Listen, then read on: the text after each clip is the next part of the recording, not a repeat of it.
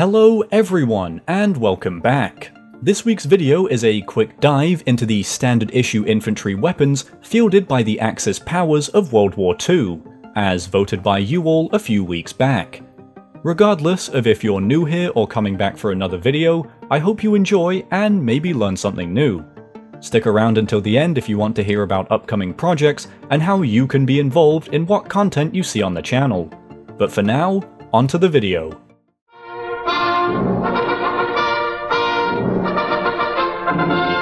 Despite the very commonly overhyped advancements made by the Germans in technology during World War II, the majority of their infantry would find themselves equipped with the Karabiner 98 Kurz, better known by its abbreviation, the Kar-98K. Similar to the majority of bolt actions in use at this time, it was an updated variant of an older rifle, the Kar being an evolution of the Imperial German Gewehr 98 bolt action rifle. Chambered in 7.92 by 57 Mauser, the Kar feeds from a 5-round internal magazine loaded with stripper clips, and is designed to be accurate at up to 500 meters with its iron sights.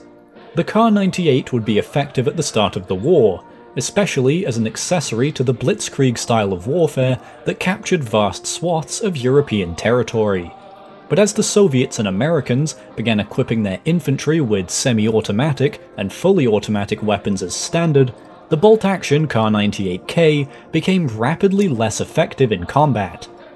Issues with material and production capabilities in Germany as the war dragged on would mean it was still the standard issue of the Wehrmacht until their surrender, with an estimated 14 million being produced by the time production ceased in 1945. The Kar-98K would also become adopted in the sniper role for the Germans, despite the Germans initially not fielding sniper rifles due to a misguided belief that they had become irrelevant. Many scopes of varying magnifications would be strapped to the Kar-98K over the course of the war, but the most common would be the 4x magnified ZF-39 scope, with around 132,000 sniper variants of the rifle being produced by the war's end. The MP40 would serve as their submachine gun of choice, and is possibly the most iconic German infantry weapon to be used during the Second World War, popularized by Western post-war filmmaking and a recognizable sight to anyone that's become even slightly interested in this period of history. Its commonality in media isn't inaccurate, however, as the MP40 would accompany the Kar-98K as the secondary standard issue weapon for the German infantry, with production ramping up significantly in the wake of German experiences at Stalingrad against Soviet troops equipped with the PPSH-41. 1.1 million were produced by 1945, and the weapon is often purported to be vastly superior to the submachine guns of the Allies, but in reality was no more effective in combat or statistically successful than the American Thompson, or even the lead pipe the British were calling a submachine gun that was the Sten.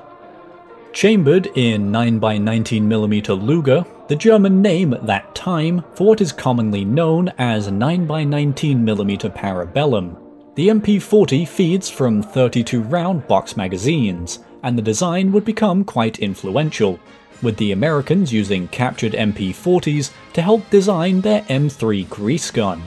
along with the folding stock being incorporated into the AK-47 to create the AKS-47.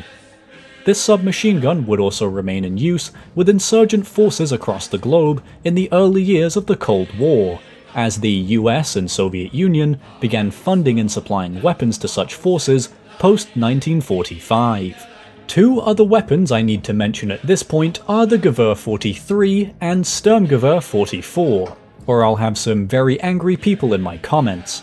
The Gewehr 43 was Germany's second attempt at making a semi-automatic rifle fit for standard issue,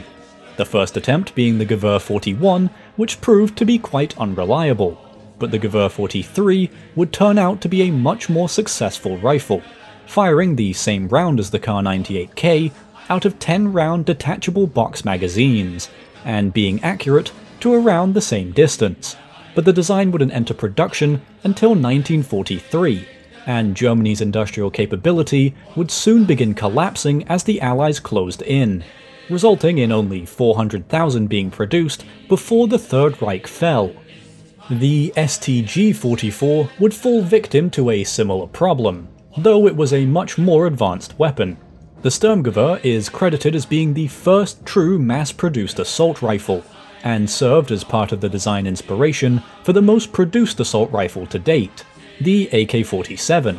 along with serving as the foundation for post-war German designs such as the G3.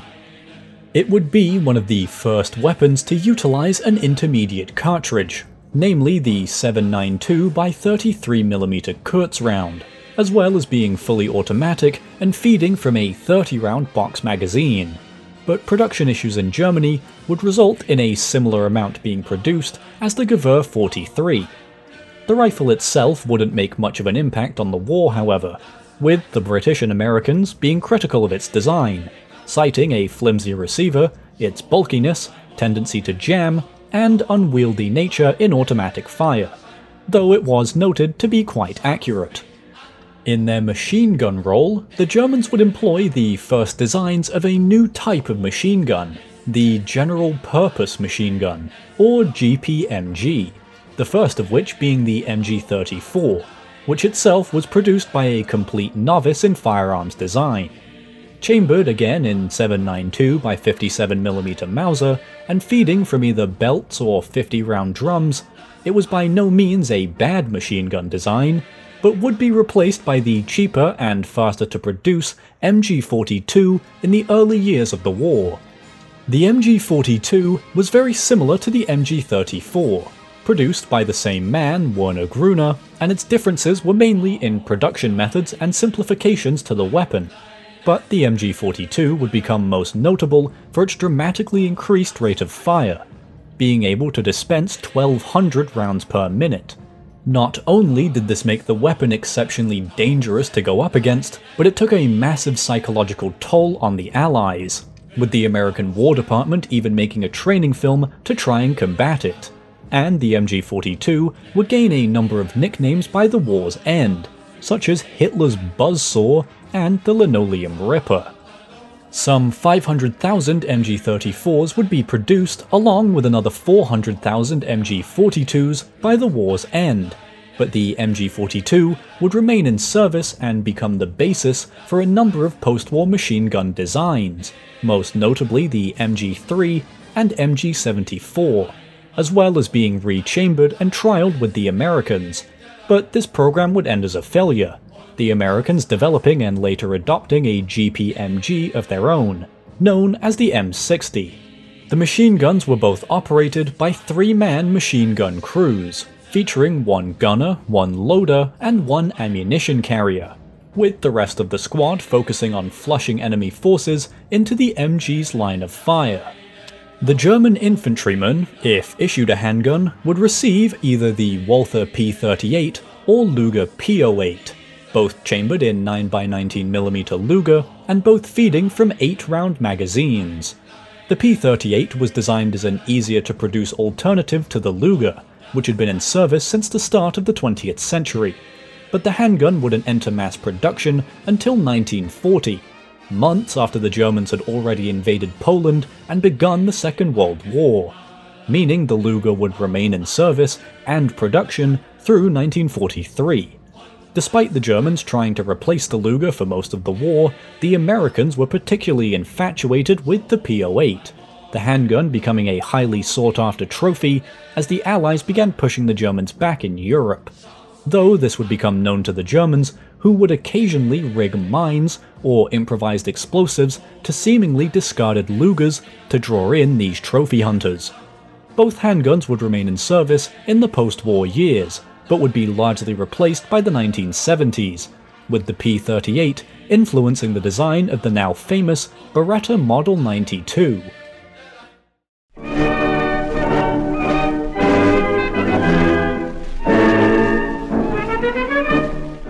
The Italians, referred to by Winston Churchill as Europe's soft underbelly, were fielding the Carcano Model 1891, a full-size bolt-action rifle from the tail end of the 19th century as their standard-issue rifle, similar to pretty much everyone but the Americans who wanted to be different and used the semi-automatic M1 Garand. The Garand is of note here though, as it uses the same loading system as the Carcano, an on-block clip, with the Carcano using an on-block loaded into a 6-round internal magazine, using the 6.5 by 52mm Carcano round, though some Italian troops on the Russian front would initially be fielding the 7.35 by 51mm Carcano chambered variant. This variant would be shipped to Finland for their winter war with the Soviets, and the Finns absolutely hated it, and would often ditch the Italian rifle for captured Soviet arms instead. Some 2 to 3 million Carcanos were produced, with large amounts being captured by Germany after Italy surrendered, and became the standard issue for the incredibly tragic German Volkssturm, as a desperate attempt to delay the inevitable in the later stages of the war. As a result of being part of Italian World War II history, the Carcano remained largely unknown to the lazy historian that ignores the aspects of the Axis forces that weren't Japan or Germany, but it would shoot, literally, to global infamy in 1963, when it would be the weapon supposedly used by Lee Harvey Oswald to assassinate American President John F. Kennedy. The Italian military themselves wouldn't provide specialist sniper training, and as a result never formally adopted a sniper rifle, though some troops would equip their rifles with scopes throughout the war. In their submachine gun role, the Italians would employ the Beretta Model 38, which is considered one of the more refined submachine gun designs of World War II, especially when compared to the hastily constructed Sten or M3 grease gun. In service since 1938, the Beretta had been proliferated in small numbers throughout the entirety of the Italian military forces, including in its colonies, and the weapon would continue to be in service until the mid-1970s in various countries. The M38 is chambered for the Italian 9x19 M38 ammunition, which is actually different to the 9x19 Parabellum you're probably familiar with, being slightly more powerful and accurate at longer ranges, and would feed into the weapon from 30-round box magazines.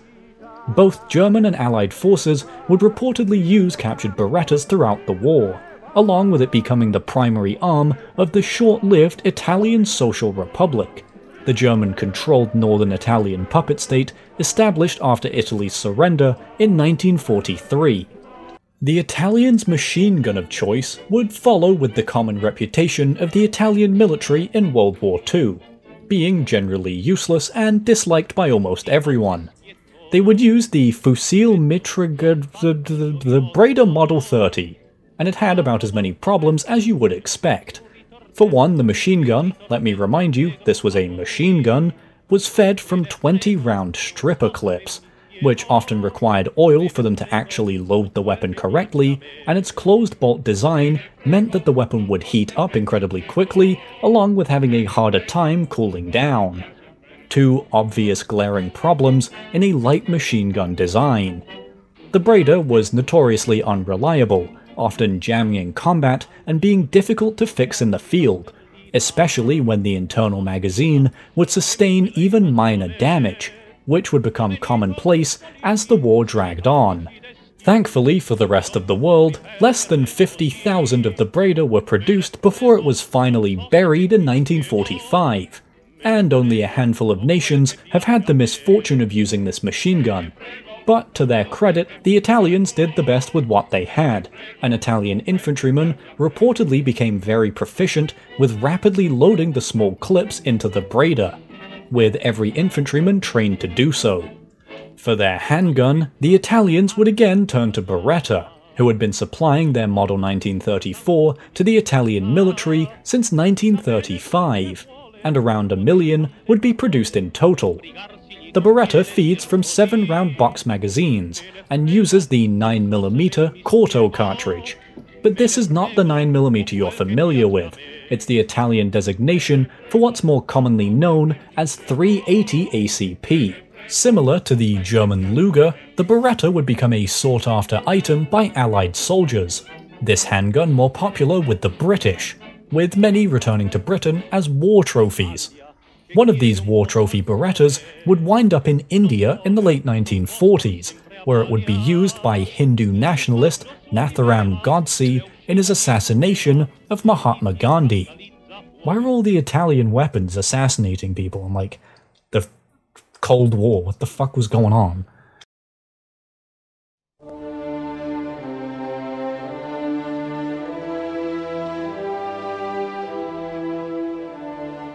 In the Pacific Theater, the Japanese would field the relatively new bolt-action Arisaka Type 99 as their standard issue rifle, a design in production since 1939. The rifle was essentially the same as their previous Type 38, which had entered service in 1906, but was rechambered for the 7.7 by 58mm Arisaka round as a result of its superior performance compared to the Type 38 6.5 by 50mm Arisaka during the Second Sino-Japanese War in the 1930s. The Type 99 was intended to replace the Type 38 entirely after that conflict, but not enough were produced to do so before the Japanese had already begun their Pacific conquest, meaning the Japanese infantry was an unorganized mix of similar rifles with the same 5-round capacity, but with drastically different cartridges, causing significant logistical difficulties throughout the war. 3.5 million of the Type 99 would be produced, on top of the 2 million Type 38s which had been in production since the early years of the 20th century, with a number being captured by the Americans and brought back to the US as war trophies. Many of these captured rifles have been somewhat defaced, with the Imperial Japanese chrysanthemum often scratched off by the Japanese themselves, seen as an act to protect the honor of the Emperor. Both rifles would be modified to fill a sniping role, but the Type 38 conversion, known as the Type 97 sniper rifle, was much more common, featuring a lighter stock and a 2.5 times magnified scope, and around 20,000 of these would be produced. Unlike every other major power of the war, the Japanese wouldn't field submachine guns in large numbers at any point during the conflict, but their submachine guns of choice would be a modified Beretta Model 38 and the Type 100, which Japan would only ever have around 10,000 of both designs, mainly due to the Imperial Japanese tactics not having much of a need for a submachine gun. Submachine gun development was not seen as a priority and was rather underfunded, and as a result, the Type 100 would be largely based on the Bergmann MP18, a World War I era design. Production of the Type 100 would be ordered to be increased in 1944, as the Japanese began to realize their need for a submachine gun to be able to beat back the Americans. But by then, Japan's industrial capacity and material stockpiles were nowhere near enough to build the number Japan needed. By the end of the war, the Type 100 would be in service in two main forms: the early war version, known as the Type 100/40, and the later war version, known as the Type 100/44, both chambered in 8x22mm Nambu and feeding from 30-round box magazines. Similar to the Type 99 rifle, the Japanese light machine gun for the Second World War, oddly enough named the Type 99 light machine gun, would also be a rechambered version of a previous service weapon, and would also not fully replace the weapon it was intended to due to issues with wartime production. The Type 99, chambered in 7.7 by 58mm Arisaka, would serve alongside the Type 96 and Type 11, both of which were chambered in the 6.5 by 50mm Arisaka, the Type 96 and 99 both being descendants of the Type 11, and both fed from 30-round box magazines, while the Type 11 was loaded with stripper clips. These machine guns were all regarded as fairly good designs, being reliable enough and able to withstand substantial external damage, but the Type 96 and Type 11 6.5mm round was noted to be much less effective against cover than both the American 30-06 and the Type 99 7.7mm round. All three of these weapons would remain in use, long after Imperial Japan fell, becoming a common sight in the insurgencies and revolutions that spread across Asia in the early years of the Cold War, such as in China, Vietnam, and Korea. The Japanese would employ the Nambu Type 14 pistol in their handgun role, with around 400,000 produced over the course of the war, though pistols served more as a status symbol than as a tool for combat in Japan at this time. The Nambu is chambered in the same 8x22mm Nambu cartridge as the Type 100 submachine gun, feeds from 8-round box magazines, and looks visually similar to the German Luger. Similar to the Luger, the Nambu would become a sought-after war trophy, with many American soldiers capturing the handgun, though many Japanese soldiers began destroying or throwing them into the ocean to prevent the Americans from taking what they saw as their emperor's property. 2 of these American-captured Nambus would be duplicated by one Bill Ruger in 1949, and would serve as part of the basis for a new handgun he was developing, which would become the Ruger Standard, the first product of the now famous Ruger firearm manufacturer based in Connecticut. As with most Japanese weapons though, the quality of the Nambu would decline noticeably over the course of the war, due to the need to produce more weapons even as Japan's industrial capability and amount of resources began to falter. If you've made it this far, thank you for watching. I really appreciate it, and I hope you enjoyed the video. The video idea voted by you all for next week is a remake of my Colt 1911 video, and you'll be able to see the vote for the following video in the community tab on my channel page, which will be open until next week's video goes live. This week I'm narrowing the options down to just 2, that being between a video debunking the myth of German technological superiority in World War II, or a video debunking the Allied wave myth from World War II. So head on over there to make your pick, but also feel free to suggest other video topics you'd like to see me cover. Thank you again for watching. If you're new, subscribe. If you enjoyed the video, feel free to like it, and I'll see you in the next one.